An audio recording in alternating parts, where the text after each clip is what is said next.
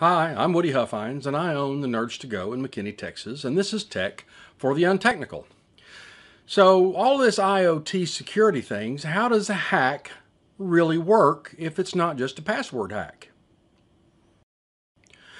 We've talked in a number of videos about how you need to keep secure passwords and you need to change default passwords, but if you've done all that, is there a way that the hardware itself can cause you a problem? And this week, the Philips Hue light bulbs have had a proof of concept attack, and we'll kind of walk through how, without your password or your network login, how do people hack into a system? And in this case, how do they do it using the Philips Hue light bulbs?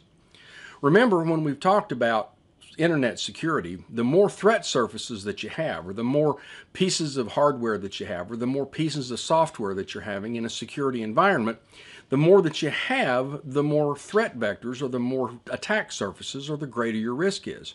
Think of it this way.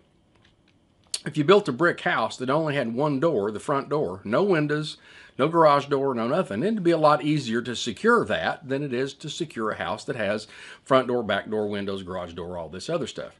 And the same thing's true of a computer network. The more pieces of hardware that you have in the network, the more places that somebody has to hack. So this week, some security researchers have published what's called a proof of concept about how a bad guy can get into your home network through your Philips Hue light bulbs. Now, going back to the idea, the more things that you have on the network, the less secure the network probably is. And the way that the Philips light bulbs work is that the light bulb talks to a hub, which then talks to the network.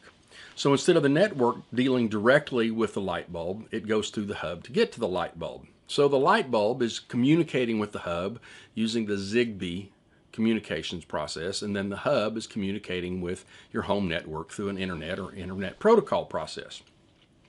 So the proof of concept is that the bad guy hacks the light bulb over the Zigbee communication. And then the light bulb infects the hub, and then the hub infects the network. So why does that work? Well, anytime you have a computer, there's things called their memory stacks, and think of it like a deck of cards, and you push things and you pop things and you put memory in and you take memory out, and if you get lost in the programming about how you're doing that, it creates a memory fault. It could be a buffer overrun or a stack overrun. And then, while the computer is not completely shut down or the device is not completely shut down, you can inject malicious code into the memory and have it execute that code. And this is what this hack does. After they've gotten through the Zigbee communication process into your light bulb, they cause a buffer overrun in the light bulb, so the light bulb then has brain cramp, and it takes it offline from the hub.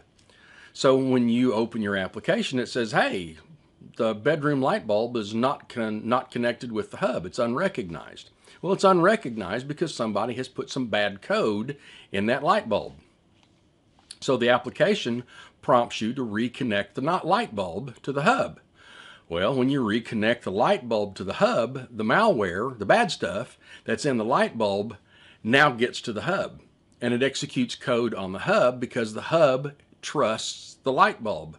So the light bulb puts the bad code in the hub. Now the bad code is in your IP address on the network and then infects from the hub back to your network. And Bob's your uncle. The bad guys have gotten into your network by hacking a single light bulb. Internet of Things security. Ain't it great? And this is one of the issues that we always have in security, is the concept of what's called security by obscurity. In other words, if nobody knows something's out there, then nobody's going to find it. If you hide something, if you hide it well enough, nobody will use that exploit against you. And that has proven not to be true for as long as there have been computers. And that causes a misconception with users that if somebody's got to have a computer and they got to have an antenna and they got to hack the Zigbee light bulb, which to hack to this, to hack to, and there's this chain of events that has to happen, I'm probably safe. And we think that we're safe because in the movies and on television, the internet hackers are different in the movies than they are reality. I know, big surprise, movies and television aren't exactly accurate. So if we watch a movie, the computer genius is a chubby, socially awkward guy that just happens to be best friends with Brad Pitt, and they're going to hack the evil casino boss's computers to steal a bunch of money from him. Or it's some Ukrainian dude in some industrial park with a bunch of blue lights and monitors that are wall to wall that's trying to launch our nuclear weapons against us. So we tend to think of hackers or people who are doing these bad things as masterminds. And they're really not generally masterminds. Generally, they have more in common with muggers than they do masterminds. If a mugger catches you on the street, he's hoping that you have a Rolex. If you have a Timex, he'll take it. When a hacker is trying to hack networks, he's looking for Chase Bank. But if he gets your home or your small business, he'll take it. He'll take your tax returns, he'll take whatever he can get. So when you have some kind of vulnerability, like this Hue vulnerability, it doesn't take long before the code is out there and instructions are out there so that the kid next door can mess around and try to hack everybody's Hue light bulbs in the neighborhood and then sell the information that he has on the dark web.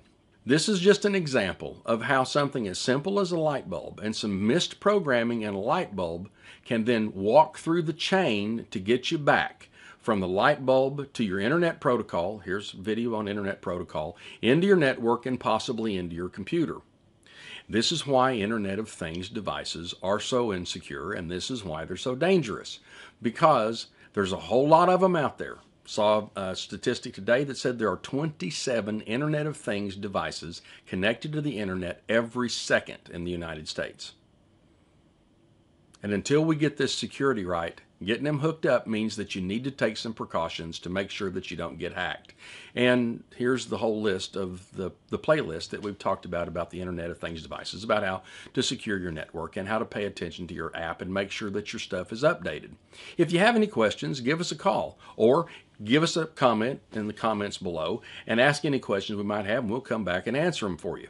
I'm Woody Huffines. I own the NerdsToGo in McKinney in Frisco, Texas. This has been Tech for the Untechnical. Hit the subscribe button, mash the like button, share this with your friends. We'd sure appreciate it.